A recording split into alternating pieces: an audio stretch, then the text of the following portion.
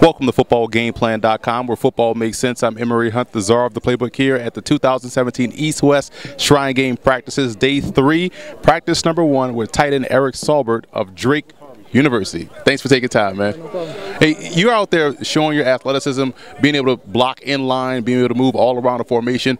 How has Drake and how they utilize you in that offense prepare you for what you're seeing out here today? I mean, there's a lot different already, a lot of different terminology, and it's pretty awesome because even in these first couple of days, I've learned so much.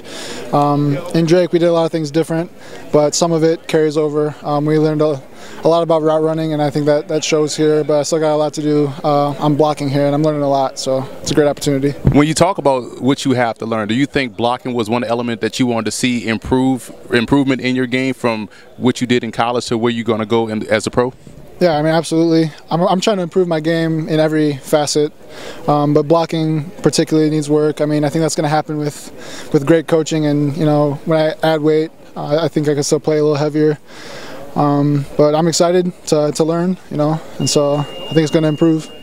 And here's the thing, we cover a lot of FCS football, right? And I'm very familiar with Drake and the entire Pioneer League from top to bottom. I think it's a very tough, underrated conference. I think a lot of people are underselling what goes on in the Pioneer League. Can you educate guys on how good is Drake, number one, and how good is the Pioneer top to bottom? Well, the Pioneer is it's a non-scholarship Division I FCS. So already, I mean, we're kind of, some people look at it as a disadvantage coming in. We play like tougher FCS opponents, but I mean, we grind there. We love playing football. We don't take it for granted. We work really hard. So that's how I think that resonates throughout the PFL. So that's a good point right there. And lastly, what do you want to show guys out here that are not familiar with Saubert's game?